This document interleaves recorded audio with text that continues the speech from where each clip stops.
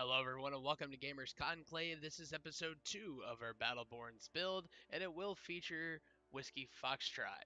First off, we just want to say that we were unhappy with the fact that our first video was 47 minutes. We definitely wanted to find a way to shrink that, and we feel like we came up with a good solution. We also want to be a little bit different than just showing you the character select screen, and then following that up with the screen, and then the gear screen, and then go to show gameplay. We want to try to show the two simultaneously. In this particular video, it doesn't come across quite the way that we originally intended.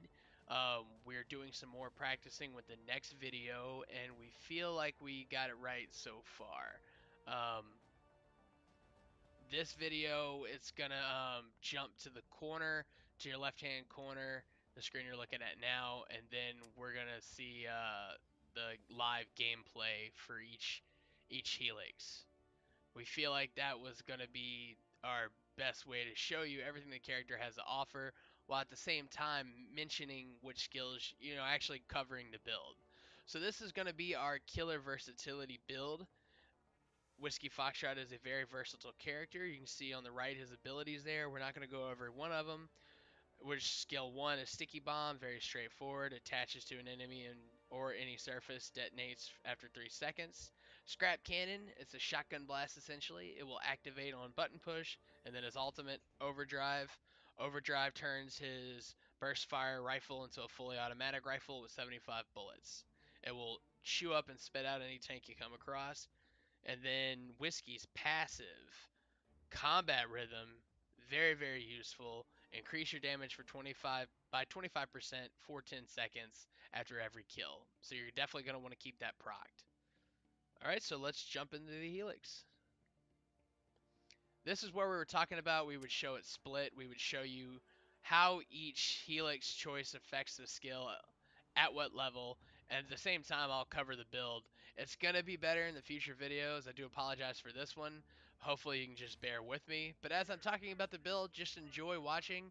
You can see what every Helix does, and from there you can make your own decisions about how you want to build Whiskey, or you can go with the build we suggest. At level 1 you're going to take Weighed Down. The 3-second slow is very useful. It's more useful than the pushback from Flak off, and it's definitely more useful than the extra shield damage. At level 2, you're going to take Swiss Cheese. Now this is very important because at level 2, when enemies get hit by your scrap cannon, they will take an additional 25% damage for 8 seconds from Whiskey's rifle.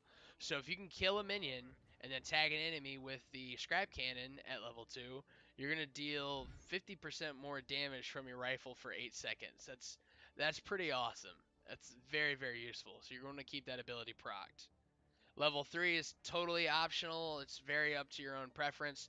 The red dot sight, which you can move around faster while scoped, or scoped up, give you a scope and have some more accuracy for maybe turning Whiskey into a little bit of a sniper. I recommend taking red dot sight, but it's totally up to you. At level 4 is very interesting. If you're really good at landing the grenade, go with Stick and Sap. The extra damage you're going to get for it is definitely useful. However, for this particular build and the versatility build, you're going to be able to do a little bit of everything. Be able to take on enemies. You're going to be an opportunistic assassin and harasser. You're also going to have a little bit of wave clear. So for that reason, you're going to want to take triple threat. You can take the Sticky Merv. They do the same damage. I find triple threats easier to land as it will launch the 3 grenades, one right after the other. At level 5, and I need to mention now, with Whiskey Foxtrot, you have to have all of his mutations unlocked. We recommend this for every character we're going to show you, but you definitely want to have that because you familiarize yourself with the character. I mean, if you go through and you get all their mutations, you know everything the character has to offer. You'll be able to understand more about that particular character you're wanting to play. And to really maximize Whiskey and his potential, you need all of those mutations. At level 5, we're going to take Killer Regen. The other two don't even matter. They're totally useless in comparison to Killer Regen. Killing an enemy is going to give you 220 health regeneration over 10 seconds. So with Whiskey, it's going to be all about just constantly firing on minions, firing grenades at them, keeping them dead so you can keep that killer regen procced when you go to engage your enemies. You'll engage with scrap cannon, they'll take more damage, and you'll just pop critical after critical after critical. At level 6, this is what I said you need is mutations. You're going to take Napalm. You're going to get each bomb's going to do 360 damage, area damage for up to 360 damage over 4 seconds. Sorry I messed that up there. So each 3 grenades you launch, each one's going to have a small little AoE of napalm, like very much like Oscar Mike.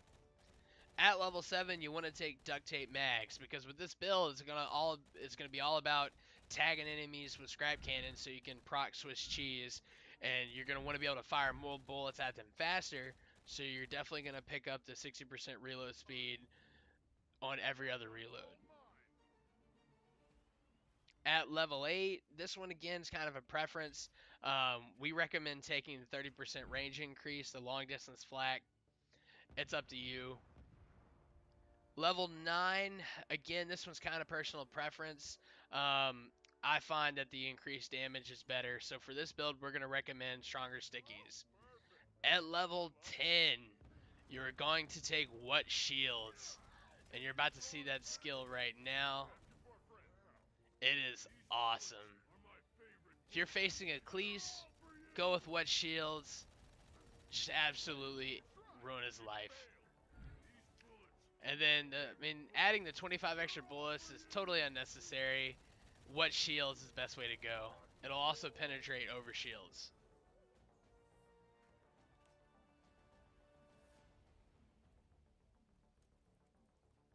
Alright guys, so that was the build, and that was going to be the new format. Like I said, it's going to be better in our next video.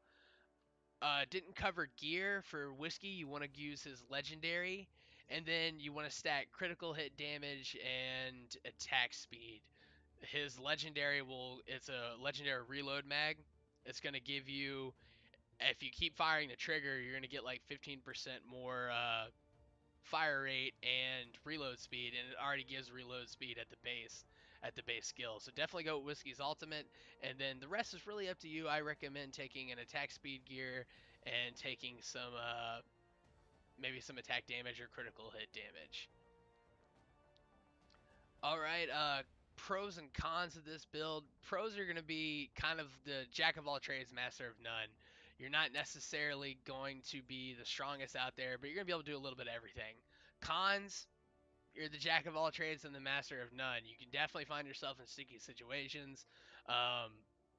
You don't want to engage too far with Whiskey. You want to kind of keep your distance, keep your bay, land your criticals, and keep your combat rhythm procced along with your other kill skills procced. Alright guys, this one's going to be clocking in at around 8 minutes and some change. Hope you guys enjoyed it. Please leave us some feedback in the comments. We'd love to hear from you. Like this, thumbs up this video if you liked it. Please subscribe. We have more content coming on the way. I promise this new format's going to get even better with the next episode. If you guys have any suggestions of characters you want to see us do, please let us know. We're very open to it.